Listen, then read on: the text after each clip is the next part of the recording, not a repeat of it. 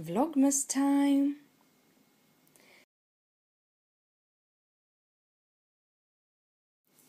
Today I'm going to show you how to make these cute little ornaments.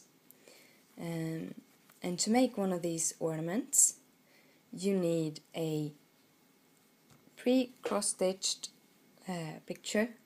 I have chosen a bunch of small gingerbread men from the December issue of Cross Stitch Crazy, but you can use anyone that you want to. I've cross-stitched it on 14 count aida with DMC threads, and I've chosen to iron on some interfacing on the back side because it makes it sturdier and it doesn't fray as easily. We're going to zigzag the edges, but still it's kind of nice when it doesn't fray while you're working.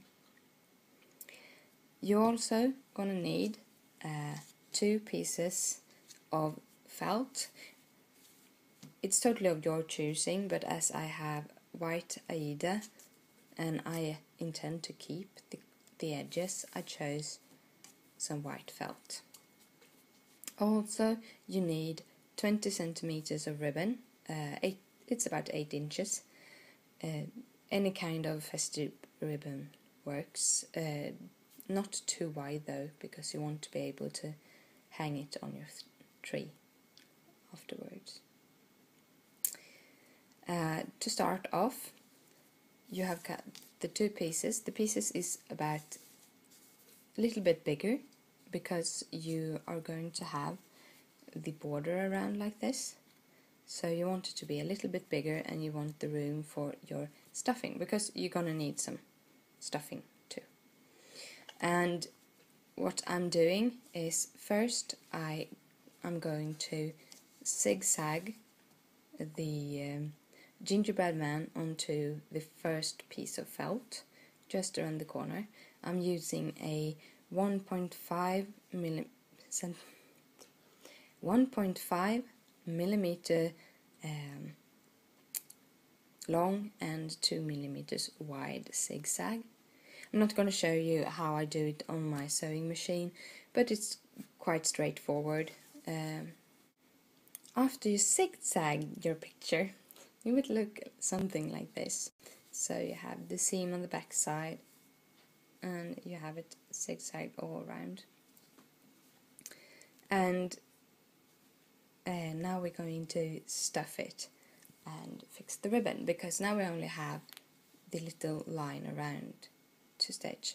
That's going to be stitched with a 1.5 millimeter straight stitch seam. So what you do is you take your 2 pieces, you put your ribbon, you loop your ribbon, take the ribbon ends and place them on your gingerbread man like that.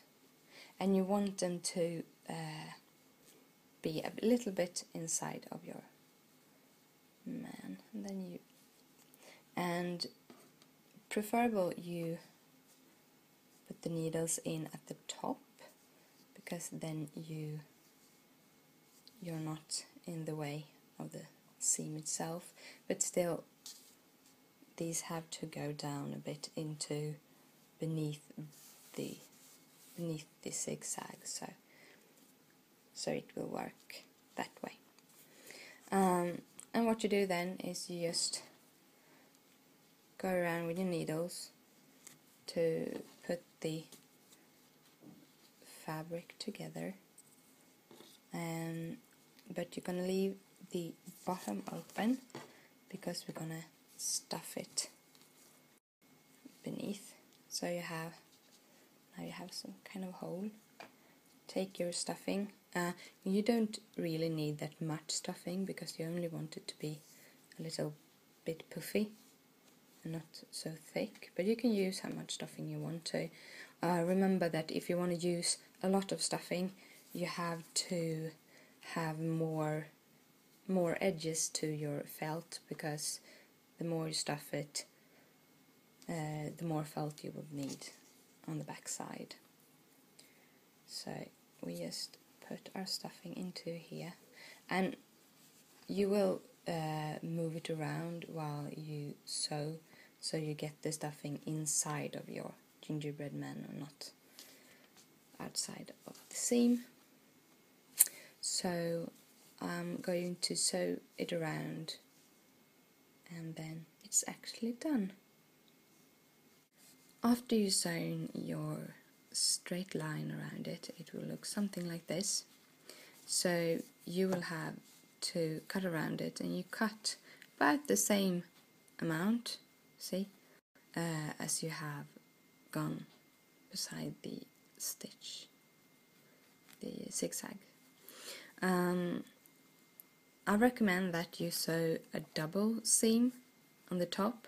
I started on this end, and then I went around it all, and then I ended on that end, so I have double stitched for the ribbon, so it doesn't fall out. And when you cut around it, remember you can cut in both fabric at the same time or around, but remember to separate the fabric up here so you don't remove the ribbon. Well, now your ornament is ready, and you can hang it on your tree. I will thank you so much for watching this tutorial, and I hopefully see you tomorrow. Bye!